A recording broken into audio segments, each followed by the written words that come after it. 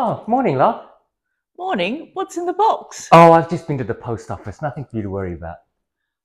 Oh, are you sure about that? Oh, yeah. I'll just go to the study. Don't worry about it.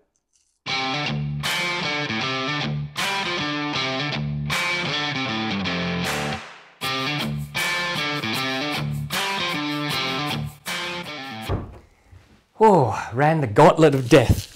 Phew. Welcome back to Bootlosophy. If you're new here, my name is Tech. I'd like to acknowledge the traditional custodians of the lands that I live and work on and that I'm recording on, the Wajik people of Noongar Boodja. So, I've received this. I picked it up from the post office. It's beautifully wrapped in bubble wrap. It's got bahasa all over it, so we know it's from Indonesia. And you know my favorite bandung boot maker, one that I really discovered when they were very small during COVID, and now I'm proud to say has become really one of the looked after brands out of Bandung. So yes, this is from Fortis Boots, and this is my third collaboration with them.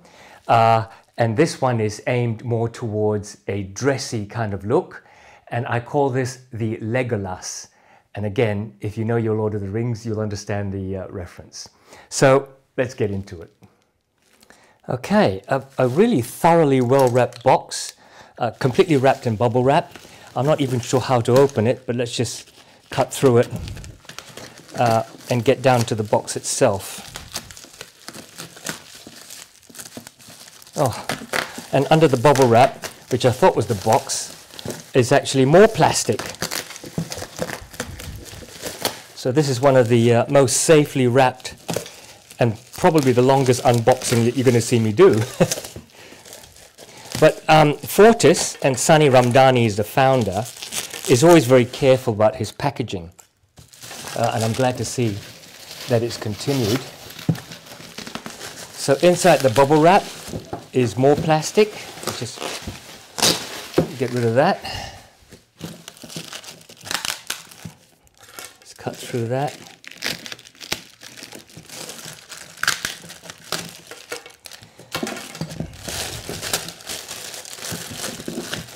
Oh my goodness.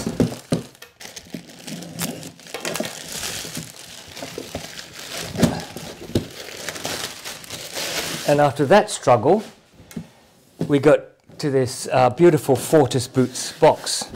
It's a slightly different box. It has a sort of printed feel on it. And in fact, I don't know if you can see on camera, it's a very pretty box. And I think the printing looks, I would say like an Indonesian pattern. It's almost like batik. Fortis Boots logo. Let's open this up.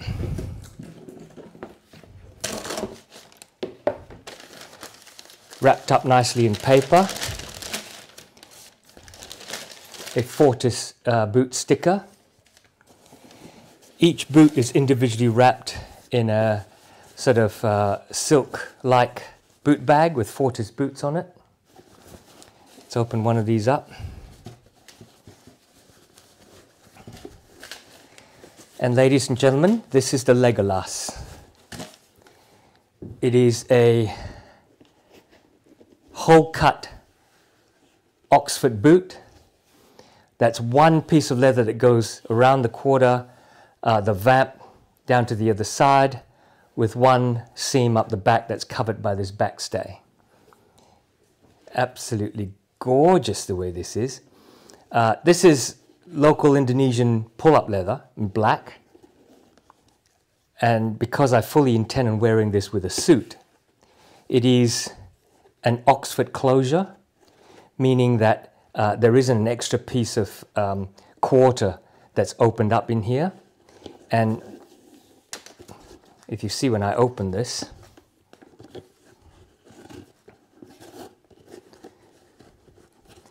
the opening is actually closed down here rather than in normal service boots where you can open it up.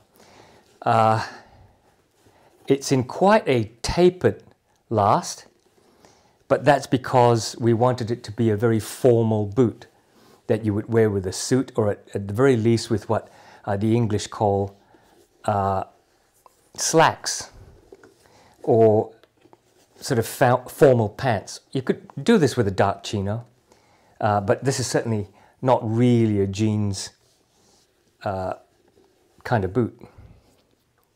The stitching, very hard to see on black of course, but this little loop here is a Fortis signature. And the stitching, there's only one little bit of stitching here, is immaculate. The collar down into the lace facings is rolled. There's a little, can't remember what it's called, it's a French something, rolled through there. That's going to look beautiful. I called this a Legolas after the elf in Lord of the Rings because he was a prince. He was extremely athletic, very elegant even when he was fighting. And I think this is such an elegant line. So I asked Sunny to work with me to design a former boot, and I wanted it to be whole cut. And he and I came up with this design, which I'm sure he'll be offering from now on. I did it on a leather sole, but of course you can put day, night, or whatever you like on it. And you can see it's a double leather sole, so there's a midsole and the outsole, and leather stacks for the heel with a rubber top lift from Dr. Sole. And to finish it off, he's put on brass toe taps. I noticed what he hasn't done is cut the brass toe taps into the leather, which is interesting. He's just nailed them on or screwed them on. And I'm not sure if I'll retain this, or I might take them to my cobbler and ask them to actually cut it in so that it's, you know, it doesn't catch. This is actually quite rough. That would worry me. Otherwise, the design, I think, is faultless. There's a little loop of leather here to put the lace through so it doesn't slip over. It's not gusseted really because being an Oxford closure, it's very hard to gusset the tongue into that. Really nice. Let's look at the other boot.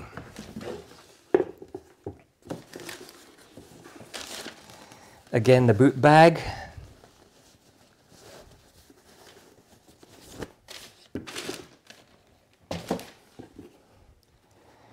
And this leather is actually really lovely. I'm pretty sure it will take a good polish. I might even try and mirror polish the toes. The toes are very lightly structured. I dare say even to the point of being almost unstructured. You can see how it collapses when I press it. My understanding is that the heel counter is leather, veg tan leather, as is the insole. I asked for a 360 Goodyear welt, and I think what Sunny has done instead is he's done a 360 hand welt. Now the difference between a hand welt and a Goodyear welt is that in a Goodyear welt, it's basically the same technique. It's what's on inside. In a Goodyear welt, the leather insole has a canvas gemming sewn onto it, and that canvas gemming is used to sew onto the inside of the welt and to the uppers. In hand welting, they carve a channel on the insole. I can't show it to you, it's inside. They carve a channel on the insole, and that flap of leather that they carve out is what's used to sew the welt and the uppers to on the inside. And then on the outside, as normal, there is a stitch through the welt, which is colored black, through the midsole, and through the outsole. And you can see that. I mean, this is a hand-stitched stitch. You can see how precise that is. If I took my ruler out, I think you'd find it's absolutely even. Amazing. Work of art. All right, I want to, oh yes, the other thing is, I asked Sunny to see one of his lasts, to see if it would be suitable where it's quite wide at the ball of the foot before it tapers so that I don't feel a squish. And he's come up trumps.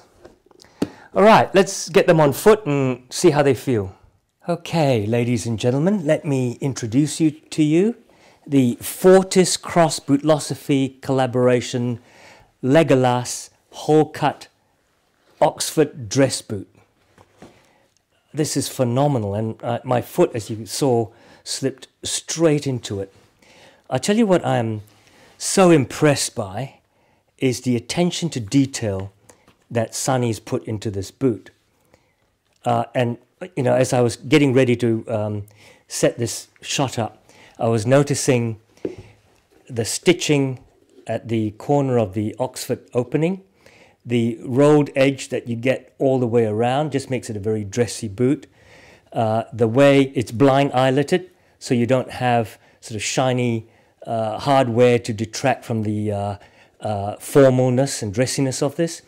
The lace loop is not just a couple of slits cut into the tongue, but the lace passes through a loop of leather that's sewn on there. And also, being a whole cut, like one piece of leather, I just marveled at how difficult it would have been to last this. The last chosen by Sunny was fantastic. It totally suits the dressiness of it. Again, as with some of my more tapered almond-shaped toe boots, you might go, oh my God, that's really tight. It's not. Look, that's my big knuckle. That's my little knuckle, so there's plenty of room. My little toe is there, then the second little toe, and it curves around there until my big toe is there. So there is thumb and a half's width up front. But, you know, if you're used to dress shoes, that's totally fine. You also saw how well this fit in terms of how I just slipped my feet in, and they went in beautifully. The uppers is really nice Indonesian leather. I just don't see any break-in required of that leather. It's fully lined, by the way. I shouldn't be wearing it with these jeans, but I was wearing them today, so I designed these to be worn with a suit because my old Florsheim shoes and everything have all fallen apart, and the only boots that I wear with suits these days is my R.M. Williams Chelsea Craftsman, as well as a pair of Thursday Brogue boots in the very dark brown leather. So I wanted something that I could wear with a suit if I had to give very formal presentations. Leather sole, so it makes it even more dressy. Slippery, of course, on carpet at first until it scuffs up. It's one of the things about leather soles is that it's slippery until it looks ugly when it's been scuffed. This is very comfortable. Double leather sole. It has a leather midsole and a leather outsole. Leather insole with cork filling. It has a steel shank to support the arch so that it doesn't collapse down there. Not that this thick double leather will collapse anyway. I can feel a little padding under my heel, so I'm guessing that the heel sock liner is lightly padded. The fit is dialed in. In the past, I've drawn my feet for Sunny. I'm afraid I drew them wrong, and Sunny's made me size 42 boots, European size 42, which is US size 9, true to size. I'm an 8.5 true to size. This time Sunny has come down a half, so I believe these are 41.5 true to size, which is UK 7.5, which is US 8.5, and it is a perfect fit. Oh my God, I love these. The Fortis Cross Bootlosophy Legolas. You can find on Wikipedia who Legolas is if you don't read The Lord of the Rings or watch the movies. He's the very elegant warrior elf. Very athletic, very graceful, and he fights as if he were in a dinner suit.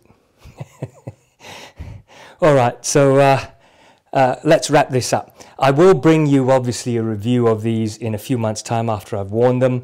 Look, I think I'll be wearing them to the office more than anything else, and I'll be wearing them with my smart casual. I'll be wearing them with my suits. I may go out in them if we're going out to somewhere nice that I'm taking my wife and meeting friends in a silver service restaurant. Oh, these are so comfortable. Okay, let's wrap up and bring you the summary. So that's the unboxing of these Fortis X Bootlosophy collaboration, very formal, very dressy shoes, boots, Oxford closure, hole cut, so difficult to make hole cut boots, with only one seam up the back. The whole construction of the boot is really just fine, precise, well thought through and excellent. And as you saw, the fit is really, really nice. The only flaw I'd have is that the toe tap isn't carved into the leather outsole, and I'll get that fixed by my cobbler. Because otherwise I think that's actually quite scratchy on timber floors and things, and my wife will kill me. So there you go, guys. I hope you liked that little unboxing. Go to Instagram. Fortis does not have a website, but if you go to Instagram, you can look up his account, fortisboots.idn. And there's some really fantastic work. This is my third collaboration, as I've said. The first one was the Strider, a kind of upland wedge sole walking boot. And the other one was the Thorin, a very chunky cap-toed Chelsea boot. And this one, in complete opposite, is a very dressy boot. In the English style, I think, in the European style. So, if you like this video, you know what to do. Help me out, click on the like button. And if you're not subscribed, half my viewers keep coming back, but they don't subscribe. It's not going to hurt you. Do me a favor and subscribe. So, I'm going to wear these in, and I'll obviously bring them back to you in a couple of months' time. I'd really paced out my videos across 2024, but then I hit June. I bought 4 pairs of Parkhursts. I got a Russell moccasin. I got my first engineer boot from Cordobes, and I got this all in the 1 month. So breaking them in, wearing them until I know what they feel like to bring to you is going to take a while, so be patient. The best way to keep in touch, though, is to subscribe. And if you do, I shall see you next week and every week thereafter. Take care and see you again soon.